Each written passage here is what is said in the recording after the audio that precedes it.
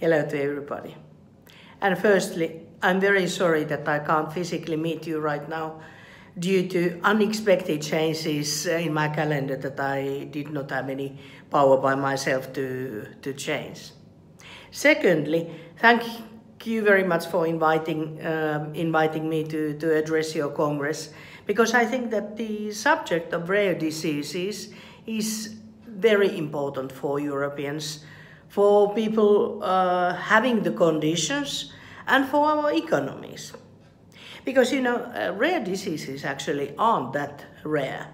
There's about 5,000 to 8,000 different kind of rare diseases, maybe more.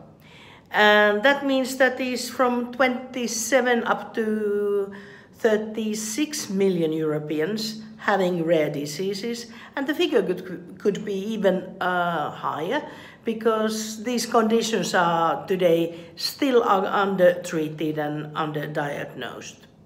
That means that actually from 8 to up even to 12% of the Europeans would have a rare disease. So actually that means that altogether they are very common, they are expensive, they are underdiagnosed, they are undertreated, and they are causing a lot of economic suffering, and of course suffering for the people, because it is estimated that it is up to 3 years before the diagnosis is normally get to be the right one.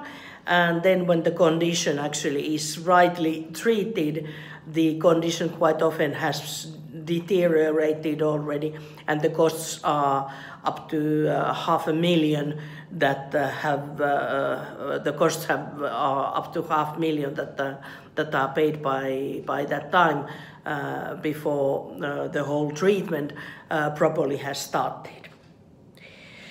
So what that actually means is that we would need to have a total new kind European system to treat, diagnose, and to compensate the orphan medicines for rare diseases.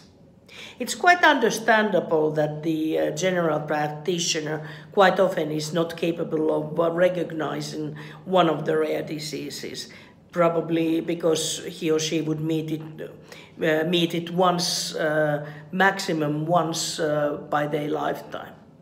And this is part of the problem why the diagnosis gets to be right by so late stage.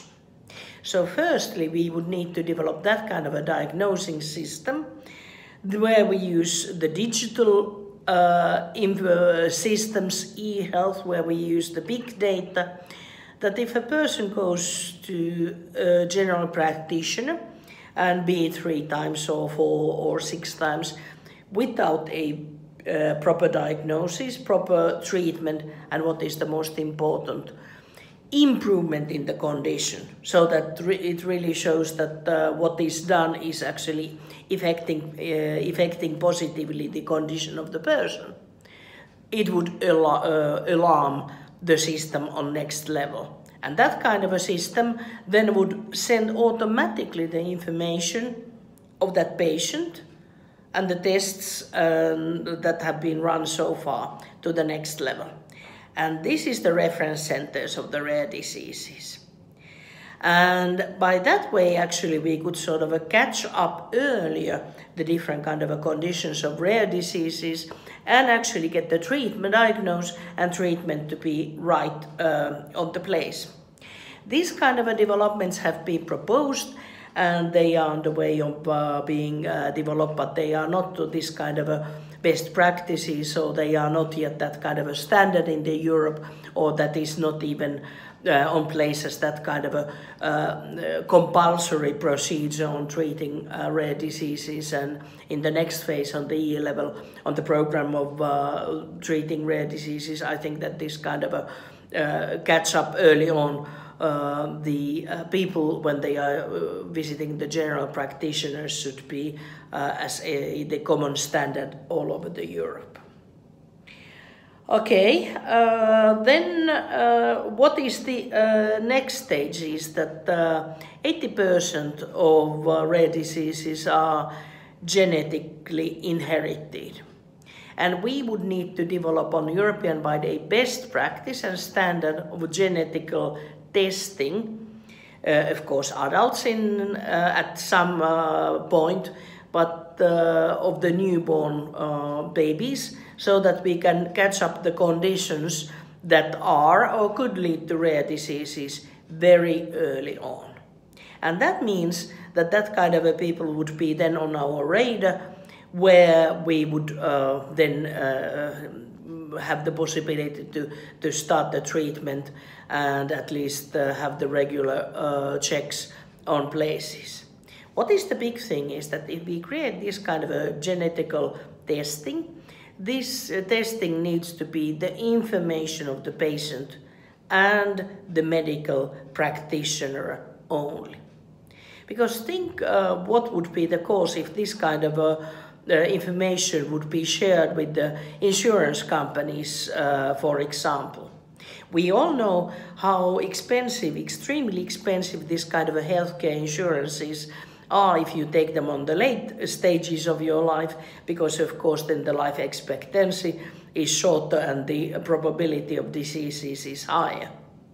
And then again, if you could sort of a risk calculate already by the genetic information of the upcoming costs, that would actually mean that in certain cases these people would be less treated, or the treatment would be on much higher costs when insurances are in place. So the data protection and the protection of the patients is something we have to bear in mind when we start this kind of practices on genetical testing of mothers when they are pregnant, and testing of newborn babies. Okay, then we actually would need to have a better European reference on diagnostics all over of the rare disease field. What are the proper diagnostics? Plus then, while, as you know, the digital side is developing with a very fast pace, what we would need is this kind of a Dr. Watson system that would have need to be launched all over the Europe, where actually you would pick up the suggestions and guidelines automatically for the doctor. What kind of a genetical tests or what kind of a laboratory or other kind of tests are part of the proper diagnosis. And then again, on what phase you should actually get in contact with the European reference centers, or have some other this kind of a consultancy when diagnosing the patient. So everything starts with early on diagnosing, preventing, and taking care as soon as possible. Then the question of course quite often is that how you create that kind of a system and what this is going to cost. And I sympathize the public healthcare problems with the money, but then again we need to see that actually we cannot impact ourselves and our genes. And this is a question of constitutional rights, equality, human rights, and patient rights. We all have the right for proper early on diagnosis, treatment, rehabilitation, and good care. And this shouldn't be sort of altered between the member states, between the cities, or between the diseases. That is actually the situation right now in many of the member states. Then what actually is pretty much on ongoing process is firstly the reference centers that are very rapidly being set on place in different member states, in different disease categories, and their cooperation is intensified.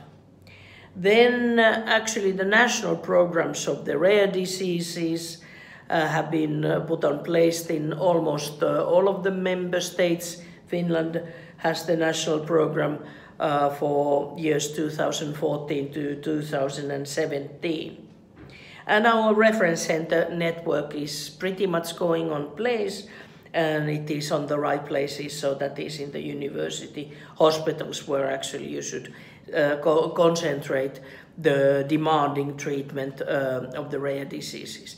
Then when it is diagnosed, when the treatment is on place, in many of the cases there are not reasons why you couldn't sort of refer back to general practitioner on everyday sort of following up of the condition or renewing the medications or other that kind of issues. But then again, quite often there are that kind of other diseases where you might have this kind of interaction or complications, and it should be a automation that the people with rare diseases with complicated interactions should be referred to university hospitals or other that kind of a proper treatment facilities, because different kind of hazardous situations might occur in this phase. Okay, what is then the next stage? Next stage is EU should have a common research budget that is a bigger for rare diseases. For example, in Finland we do not have at the moment a separate budget line for research of the rare diseases, so it is coming up from the different budget lines. And actually part of this rare diseases research should be not only the basic genetic and medical research, but the research of e-health. So how this kind of e-consultation, reference centers, big data could be used better, and that again the remote controls and remote follow-up by e-health possibilities at the home of the patients themselves. And actually when the developments are going on so fast pace, the possibilities in this area are enormous in near already now and in the near future. Then the big issue, of course, is the orphan net. It is the orphan medicine, the medication of the rare diseases. They are not always very expensive, but in many cases the cost is the big question. And then if you look at it from the perspective of the local hospital, for example, it is like a negative lottery. The treatment of one person in rare disease could amount up to 1 million per year, or even in some cases higher figures. And of course then you put the different kind of diseases and patients in comparison. How many newborn, how many elderly peoples, how many pneumonias, how many this or that diabetes you could treat with this amount of the money. And this is actually a wrong competition where the patients are put on the same line, and that should never happen, never happen. And this is still the case, everyday case in all over the Europe with different kind of rare diseases and different kind of patients. Plus then the code of conduct is very varying what kind of diseases are compensated and paid for in different parts of the Europe, and that can be very heartbreaking for a person, or let's say for parents of a child, to know that in the neighboring countries these treatments are paid, but in my country or my city, for example, it is not done. And so what I have proposed is that in the longer run we should actually have a common European orphan medicine, not only the network where you have registered the orphan medicines, but the whole fund that would actually not only accept and register the medicines, but the price negotiations between the companies should be led on European level, because if it's one in the lifetime or very rarely where the local hospital is negotiating of the price of the medication with the medical company, it is quite understandable that there are not that much of a discount, so leave it to negotiate of the price. But then again, if it would be an agreement on European level, the prices would be better. And then again, it would actually be better for the pharmaceutical companies also, because more of the medicine would be bought when it would happen on the European level. Okay, how then that would actually function? It would function in the way that every member state would pay their part on yearly regular basis on European budget or a different fund for this purpose. And all in all, as a sum, it is not very much. According to studies, it's only a 5% of pharmaceutical and treatment costs that are caused by rare diseases. Because in that sense they are rare, it doesn't overall take that big part of the whole medical costs of the budgets or pharmaceutical part of the budgets.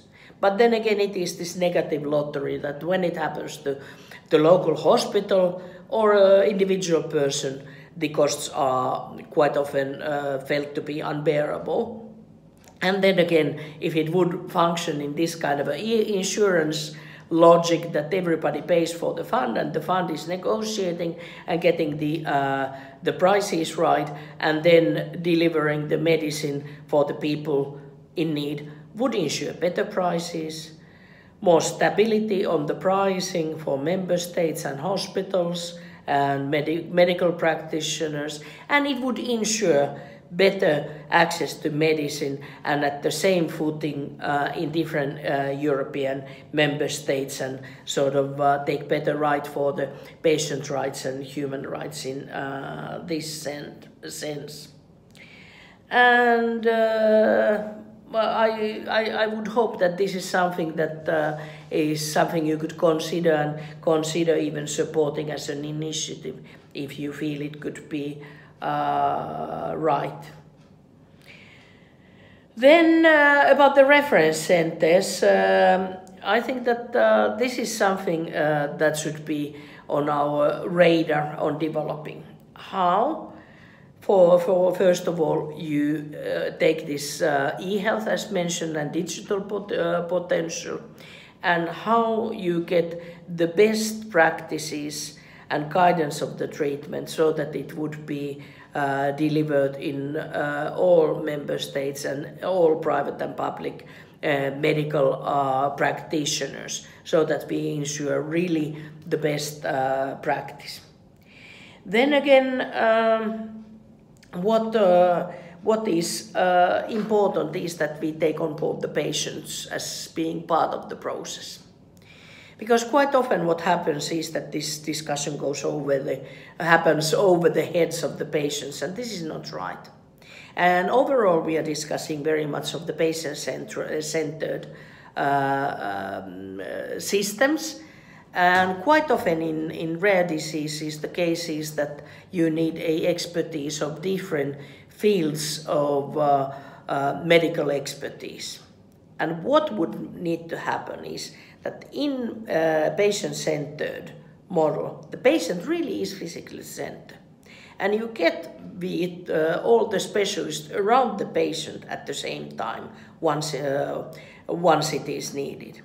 It can be directly in the treatment centers, and it can be via Skype or via other means, but the consultation should happen with the patient, hearing and consulting the patient, and consulting with different specialists to ensure that you get this kind of a co-creation of different kind of a knowledge instead of bits and pieces of different fields of knowledge where you really don't always get the bigger pictures right. This is extremely difficult because our systems of treating diseases is very silo-based and it is very hierarchical, and to really get that model on place, we would need a lot of support, a lot of pressure from patient organizations firstly, a lot of knowledge and willingness from the medical expertise, especially doctors, and this kind of a European model by the reference centers how to do it, and of course hopefully a bit of the European funding too when the model is developed. And then we actually would also need a support for the patient organizations so that they can deliver the information and support for the patients. They can be part of the consultation process, how these treatment processes in patient-centered treatment processes should be developed, and how you should ensure this patient safety when it comes to data protection, and how these kind of EU gene pool registers of rare diseases should actually treated so that it benefits both the research, the treatment of all the patients, but the privacy of the patient themselves. Lastly, but not leastly, two other points. The first point is actually that, according to my understanding, quite often when you talk about young people and children, the teen years, the age of 16, is pretty difficult time of changing from pediatric to adult medical care practices. And the proposal have been, and I'm very supportive to it, that actually you should transfer it, at least in these cases when they are complicated, the age limit to be 18, when actually you could handle both the physical development years and mental development years better. And last point, and this is a long story, I won't dwell in detail, but we would need to develop a support system of informal carers. That of course would need to be developed and supported much better in overall for elderly and disabled people and people with different medical conditions, but special attention should be paid for rare diseases, because then quite often the needs for the care and the needs of the informal care are very specific. And so we would need to have a European program and understanding how these families and informal carers are supported so that the patient also could be treated and feel as well as possible. Once again, sorry that I couldn't be there with you. Thank you for your work. Please do send me on my email any proposals, questions you have concerning rare diseases or medical or health issues in general on the EU, because all of my knowledge, of course, is depth on the contacts and knowledge what I get from the patients and specialists by themselves. And if I can be of any help on the cases of rare diseases or hemophilia, I would be more than happy to do it. Thank you once again, and have a wonderful autumn, all of you.